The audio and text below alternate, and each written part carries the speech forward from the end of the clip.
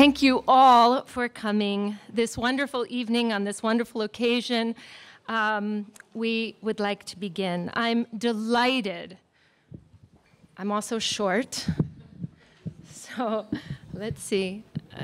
Okay. תודה. זה קצת יופי.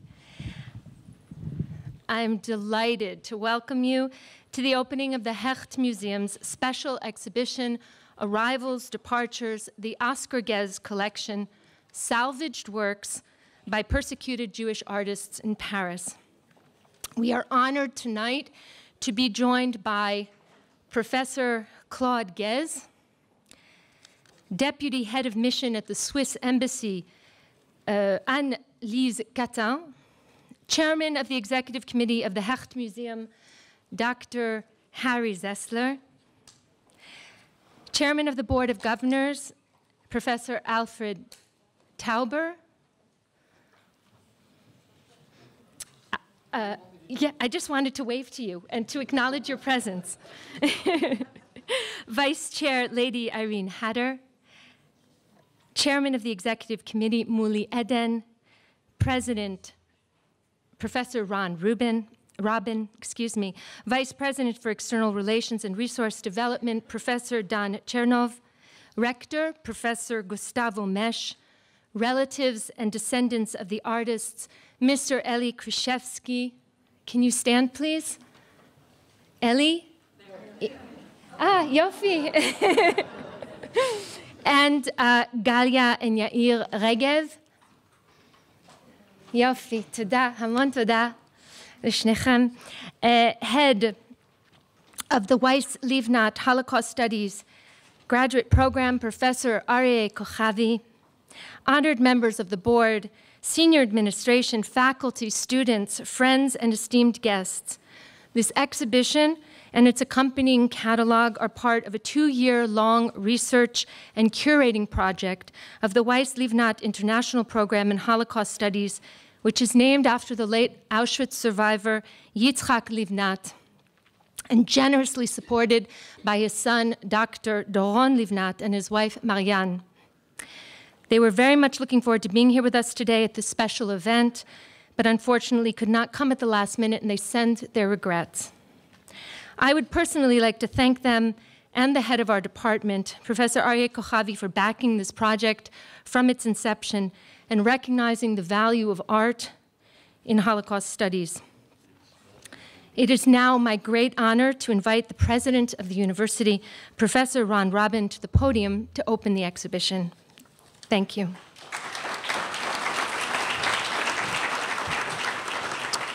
Good evening, distinguished guests. Wonderful to see you here. We have acknowledged many of the people who are behind this. Let me also acknowledge that wonderful group of students standing in the corner who curated the event. We are delighted, we are honored. It's a very emotional occasion for us over here tonight. The exhibition of the Ghez collection and the accompanying catalog is one of the most ambitious endeavors that we've ever done here at the Hecht Museum. This painstaking research brings to life Jewish artists. We tell their stories, we present their work. It was a labor of love by this wonderful group of students. Rachel, thank you so much for your work as well in this. Arik, for being the spirit behind this. And of course, Harry, for this extraordinary edifice in which we are right now. The students of the Weiss-Livnat program dedicated so much of their time and so much of their love to make this possible for us to see here today. They immerse themselves in the story of these 18 artists who you see in front of you as you walk through this exhibition. I would say that this exhibition in many ways can be described as a resurrection. Twofold. It's a resurrection, first of all, of the lives of these incredible people, these incredible artists, many of whom perished in the Holocaust. We're bringing them back to life here at this museum. We see this as a mission, we see this as a vocation, and this, for us, is perhaps one of the most important things. It's an inspirational journey. It's an inspirational journey of our body and our soul. and so much beauty has been brought back to life. It's also another type of resurrection. It's a resurrection of our ties with the Ghez family that over the years have somehow disappeared, and they're coming back to life now, thanks to you, Claude, and we're very happy to have you here among us.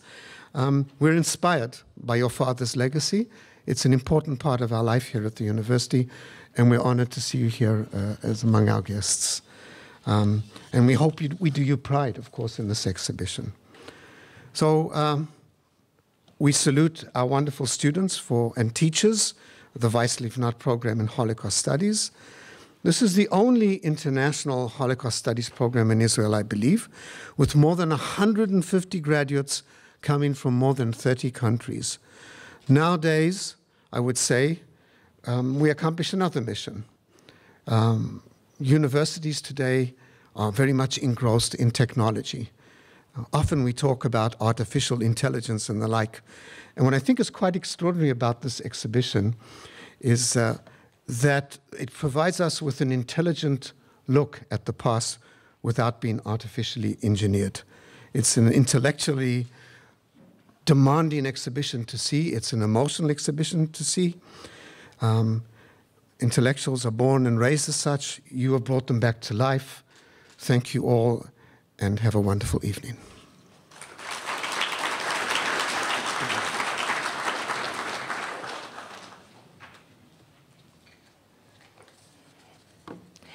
Thank you. Please join me in welcoming the Deputy Head of Mission at the Swiss Embassy, Madame Anne-Lise Catin, for a few introductory words. Thank you so much.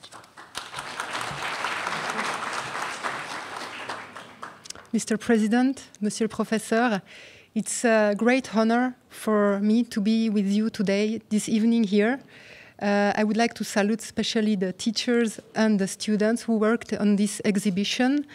You know that Professor Claude Ghez and his family in Geneva contributed to bring into Geneva a more vibrant culture. It has been a very important contribution to the city, and for this we are very grateful.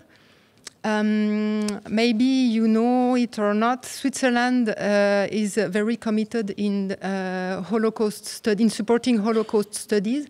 So until a couple of weeks ago, Switzerland had the presidency of the IHRA, which is the International Holocaust Remembrance Alliance, where we are always very committed and engaged. And I couldn't imagine a more inspiring place to have this incredible exhibition. So I wish you a very delightful evening. Thank you very much.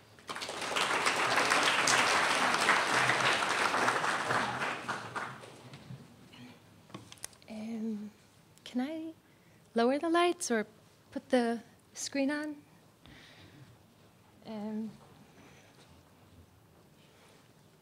יופי. Okay.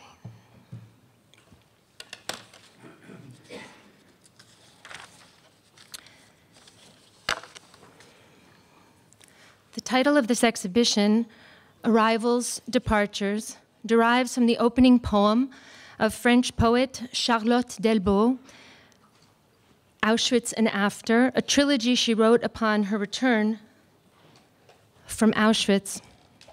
I have taught Delbo's poem in my classes for many years, but it was only when I began this project that her title hit home. On one of my many pilgrimages to Paris for this project, I plotted out on a map and clustered in and around Montparnasse, on the peripheries of Paris, really within a very short radius of one another, all of the artists' last places of residence, the places that were listed on their transport pages, on their page de convoi. And it was only when I stumbled on the street that I realized where I was. Fassini, whose beautiful photograph of the Eiffel Tower graces the flag advertising the exhibition outside, who is undoubtedly one of our most innovative and experimental artists, whose nephew, Elie Kruszewski, is here with us today. Fassini lived at 37 Rue du Départ, 37, the Street of Departures. The Street of Departures, which is right next to, in fact, on top of the Gare de Montparnasse, the train station of Montparnasse, flanked on the other side by the Rue de l'Arrivée, the Street of Arrivals, so deported from the Street of Departures.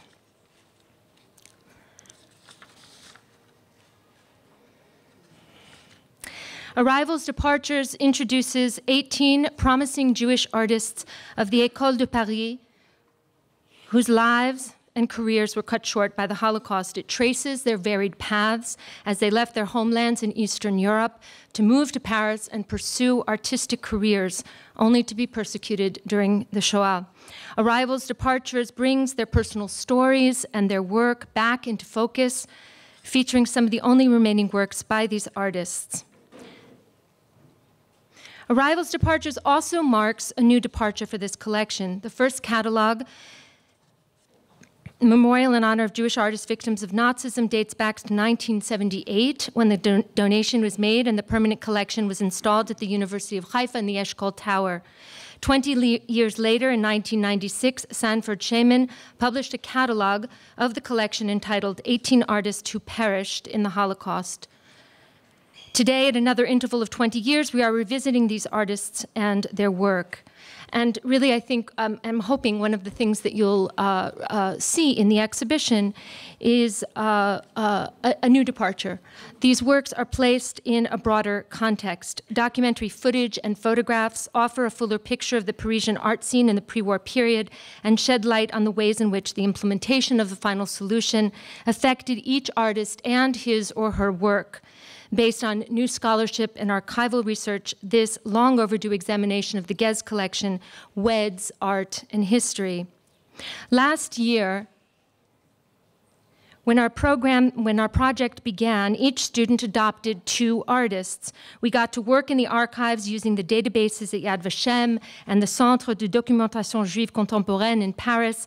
We collected as many traces of these artists' lives as possible, photographs, identity cards, writings, correspondence, deportation lists, and we tracked down descendants and traveled to France to interview them. We translated texts from Yiddish, from French, from Russian, from Czech, from Polish. We corresponded with auction houses, galleries, and researchers around the globe, discovering new information about the artists' personal lives. And I'll just scroll through some of the photographs of our students in the archives. This is us at Lochamei Getaot, looking at works in the storage room. One of the first things we did was to photograph all of the works in color. This is the first time that many of the works were featured and beautifully displayed in the catalog. Claude Ghez came to visit us last year and gave us some more insight. And I went to visit Claude in Geneva at the Petit Palais to select works for the exhibition. This year, our graduate students had the opportunity to get their hands dirty, to use the research that we did last year to curate a new exhibition, to see and handle objects up close in the museum storage room. Several of them returned to Paris with me to visit important sites. We visited museums to view their collections of works by these artists. We updated and refined information in object records. We selected the works from lending institutions and documentary media. We wrote the labels and the descriptive labels, procured documentary images and footage, wrote wall text, a brochure, postcards, and promotional material. The students were involved in every single aspect of the exhibition's design, installation, and content. Yes, please.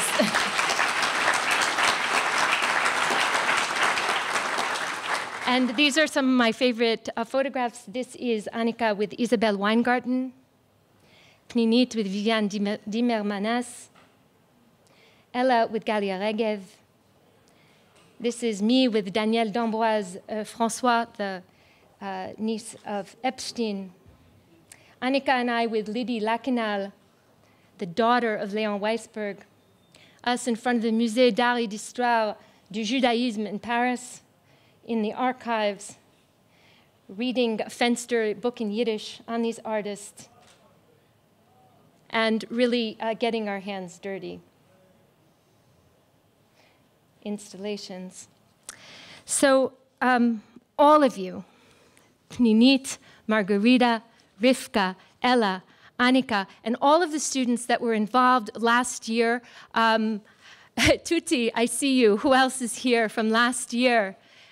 Igor is here. Nice to see you. Yes, you have been absolutely integral to this project. 3 of you have been with it since its inception, and you helped birth it with me last year. Thank you for sticking with it and with me. This year I had the extraordinary good fortune of having 3 more students join our team of Annika Tovit and Pninit, Ella Faldorf, and Rivka Baum and Margarita Penchenko joined the team. Each of you according to, excuse me, each of you according to your own areas of interest and expertise. Some of you brought your organizational skills and training in art history, others your aesthetic sense and background in design and decoration, still others a deep ethical commitment to these artists, a responsibility to the dead, and a willingness to do whatever it took to make this project a reality. For me, this has been a profoundly transformative experience, and I hope it has been for you too. You have exceeded my expectations. You can and should congratulate yourselves on this remarkable achievement. Thank you. And just a few other words of thanks. In keeping with the exhibition's theme and its title, the project has been a journey that began 2 years ago, and almost by chance, it was the brainchild of Sharon Polyakin, who together with Yael Granot Ben first presented the idea to me. And I owe a huge debt of gratitude to many people, Reli Jurist, Ilani Iskar, Shlomit Kitvi, and the entire staff in my department, and the entire Hecht Museum staff, Adi Knan and Ina Berkovich, Shai Levi, Meir Argaman, Nir Ben Simchon, and Kobi Mizrahi. Most of all, I need to thank Shunit Marmelstein.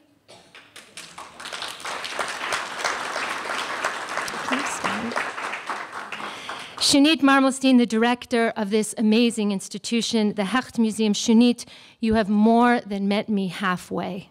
And I know that I took you out of your comfort zone at certain times, but I have the utmost respect for your tireless work on behalf of this museum, your attention to detail and expertise.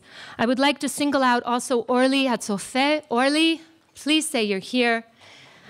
No, yala, kadima. Orly, you are the best of collaborators and the best of friends. You took every crazy idea that I threw at you and you brought it to life with the highest level of professionalism.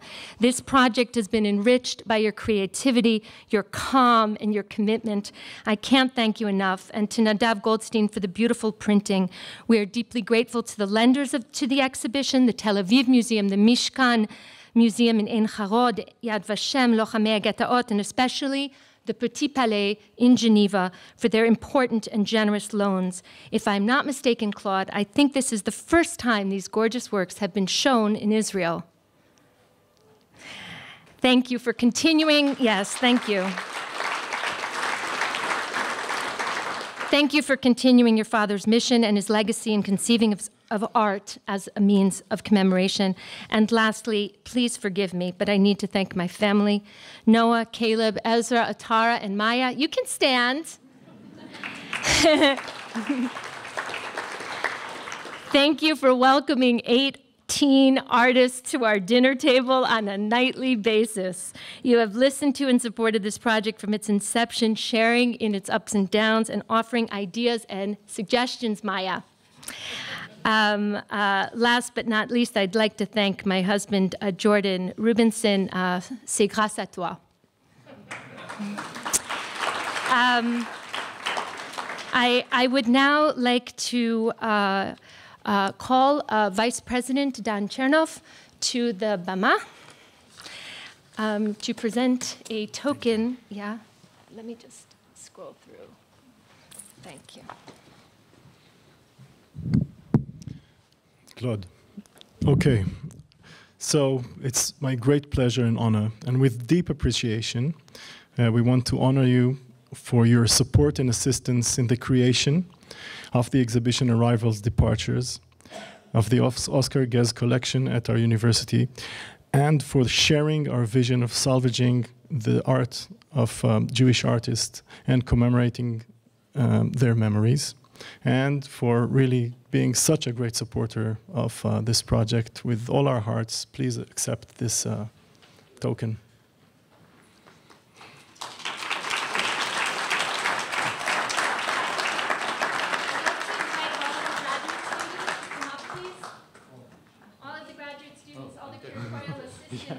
Please join Professor Chernov on the stage for a photo op.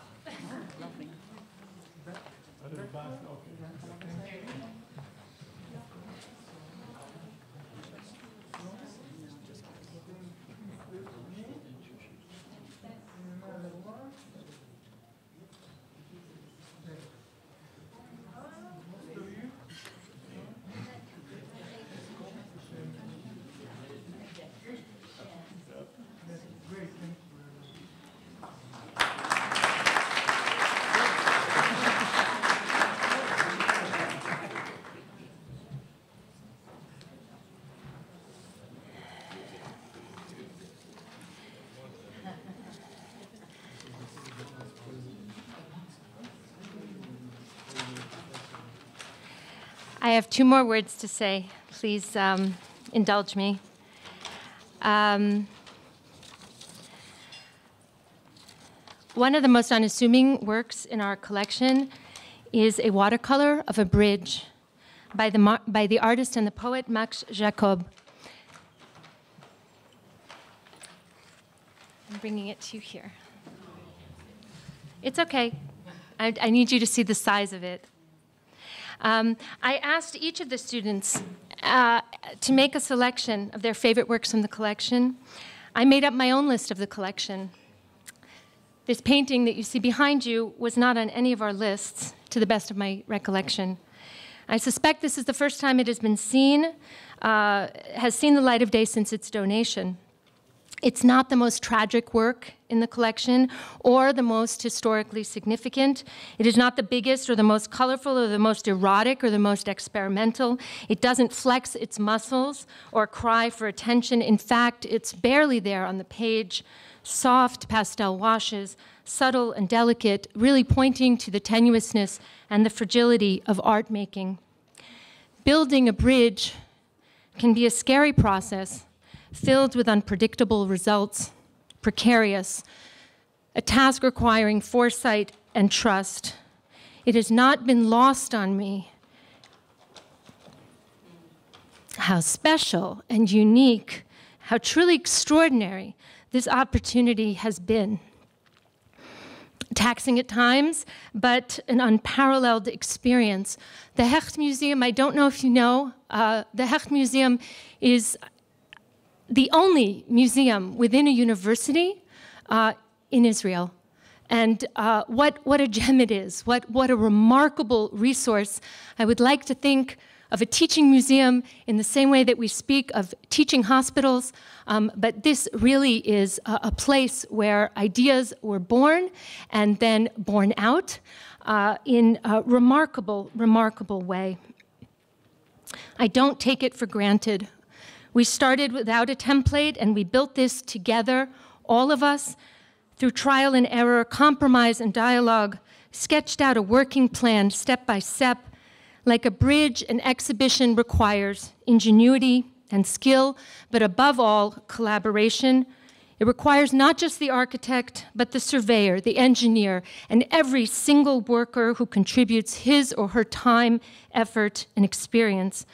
My dear friend Claude, for as long as I have known you, and since you first greeted me about 2 years ago at the Petit Palais in Geneva, one particular bridge has preoccupied a great deal of your thought. It is one of the treasures of the collection of the Petit Palais, the Pont de l'Europe by Gustave Caillebotte. And it is not a coincidence that I chose to speak about a bridge tonight.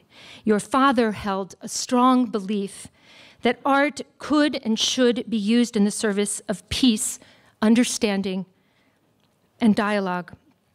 Max Jacob's bridge, can serve as a reminder that sometimes the smallest details, the most overlooked objects, can open new avenues of thinking, new connections.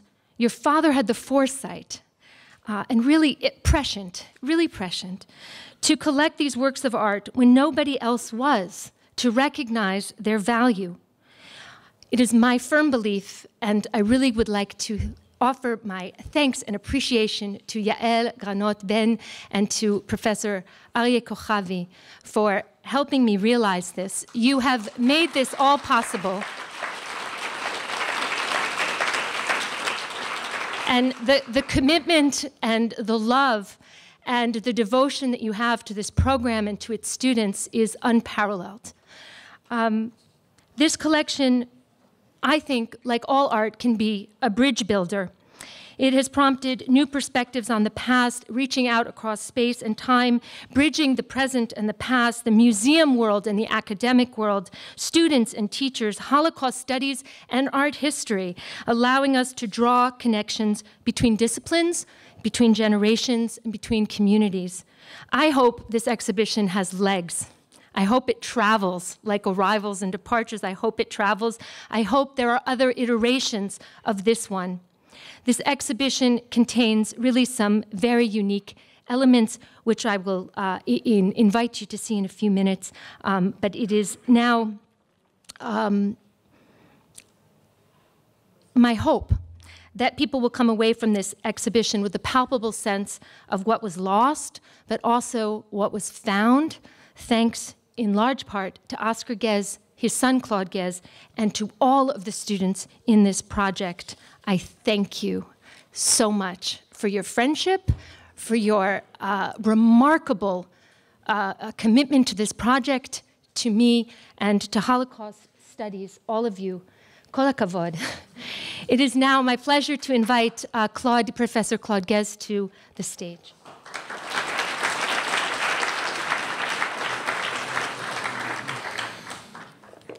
Thank you very much, Rachel. I'm very moved.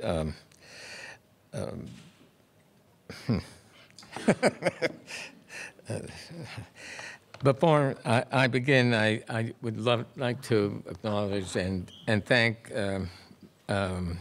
Deputy Head of Mission at the Swiss Embassy, Mrs. Annelise Catin, the Chairman of the Executive Committee of the Hecht Museum, Dr. Harry Zessler.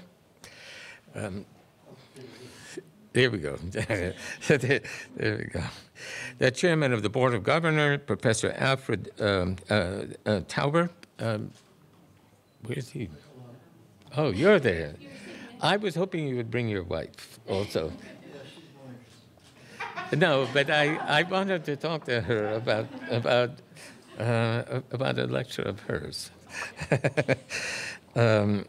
Of course, President and Professor Ron Rubin, with whom we've had some, there we go, wonderful conversations, and I look forward to very much more in the future.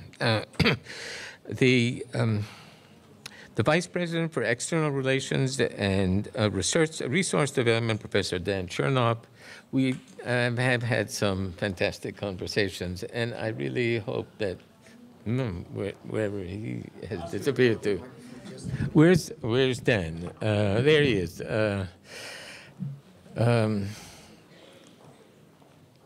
And the artist families and representative, Mr. Eli Krzyzewski, Mrs. Galia Regev. The head of the Weiss-Livnat Holocaust Studies and Master's Program, Professor Ari Kochavi, honored members of the board and senior administration, friends, faculties, students, and guests. I am very honored to be here, and it's a very great pleasure. This painting was donated by my late father in 1978. And it has hibernated sort of since then. And it really is through the work of Rachel Perry, who came to visit a few years ago, that somehow managed to track me down because I'm usually quite hard to reach. I'm very hard to reach. Anyway, we tracked each other down, and I came to understand a remarkable person. Like my father started, his interest in art came late in life. He had started off as a businessman. I started off as a scientist, as an experimental scientist. I spent all of my life really looking at details and going from that one detail to a slightly larger story, given an idea I had about how things might be. And then when you do science, usually you have to, and you do experiments, you try to decide between alternative hypotheses, because in one case you might find this, and in the other you would find that, if you design the experiment right. But if you design the experiment right, there's a third solution, a third possibility you hadn't thought of, and it's always that. And that's the one you hadn't thought of, and you've got to keep your eyes open. And indeed, I have not met previously another art historian with that same attitude, and I see she's inculcated that in her students. And I think this is absolutely wonderful, and I'm thrilled. So I too, as implicit in what Rachel had mentioned, I've come very late to the to thinking and considering art. But I have started also from one thing, and that one thing led to something else, and something else, and then something else. And pretty soon, you're actually encompassing a vast amount of space, human motivation, politics, philosophy, and who knows what. So it is interesting to me to see my father's trajectory, because he, as I said, came to this late, as I did, and he intuitively understood that he had gone through my father was, I'm sort of having to take off from notes, but my father was born in Tunisia of an Italian mother and a Tunisian father. His mother's father was a very well-known physician to the King of Italy, and blah, blah, blah, all kinds of things. And he used to like to talk about how this and that. Now, as I was looking to prepare this talk here, what struck me was I was sort of looking through some books I had, and here I find that this guy here was the one who negotiated with the rabbinate in Tunisia. He had been exiled, having been collaborating with Mazzini in Italy. He was exiled to Tunisia and became the physician to the Bey. And while he was there, he had to negotiate through lengthy negotiation with the rabbinate in Tunisia in order, as a representative of the Alliance Universelle, attempting with some success, I would say, to convince, and eventually got them to accept that the schools would teach a modernized curriculum. It happened that my father's father was related to Rabbi Ghez, who was the rabbi of the Kotel. And I came across some letters between my father and the rabbi. And it was a dialogue of the deaf. One person would say something, and the other person would say something completely different, unrelated.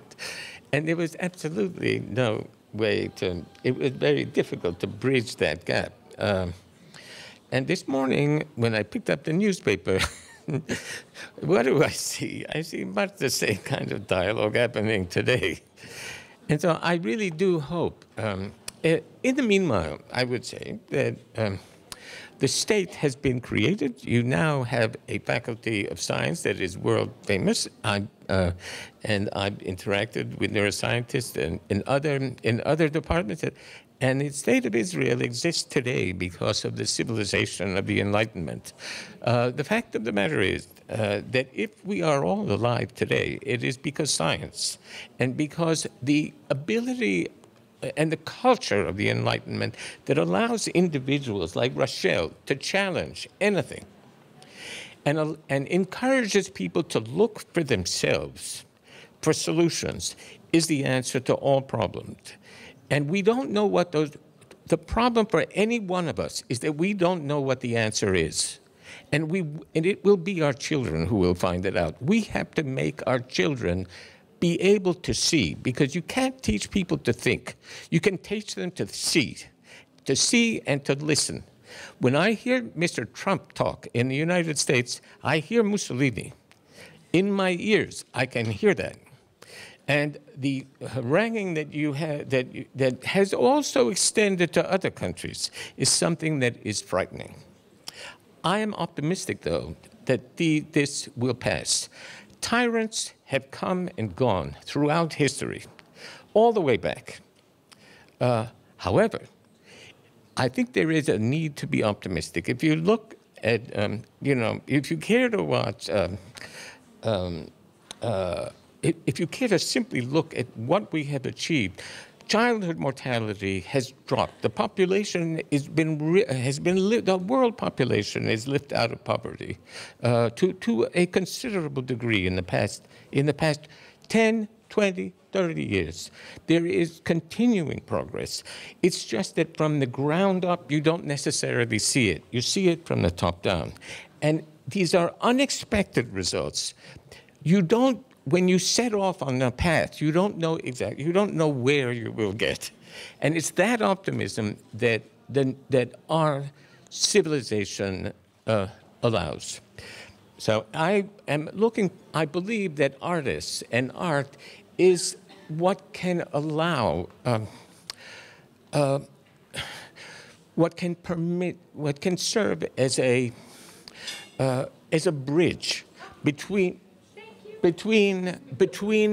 from one person to another and to open up a new understanding of each one's reality, because we're not able to do it ourselves. There is no text, there's no instruction manual to tell you where to go. You have to find it on your own, and you won't really know when you found it. Because you see, for example, that bridge that Rachel was showing, when you analyze it, that bridge did not exist. It was unreal. It was a fantasy. But everybody assumed that it existed, but it did not. There was no bridge that looked like that. From any place that you could sit. And so in that particular case, it was intentional, but in general, we don't really know where we're going to end up. So I think that we need bridges across people for new findings to occur and to take us further. And with that, I would like to thank you.